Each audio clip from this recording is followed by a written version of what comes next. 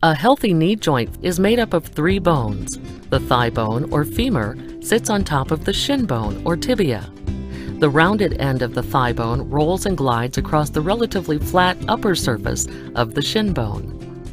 The third bone, the kneecap or patella, provides leverage that reduces strain on the muscles that are used to straighten the knee. A knee is held together by ligaments and supported by muscles and tendons. These and other tissues envelop the knee, creating what is known as the joint capsule. Within the capsule, a type of fluid is produced that keeps the knee lubricated. The ends of the bones in a knee are prevented from rubbing together by a cushioning layer of tissue called articular cartilage. It's this cartilage that allows the bones to move without friction or wear on the bone surfaces.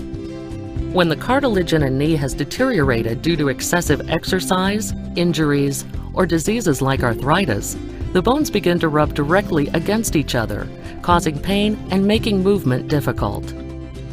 In knee replacement surgery, the joint surface of the thigh bone, the shin bone, and the kneecap are replaced. Just like a healthy knee, these implants have smooth gliding surfaces that allow easy and painless movement.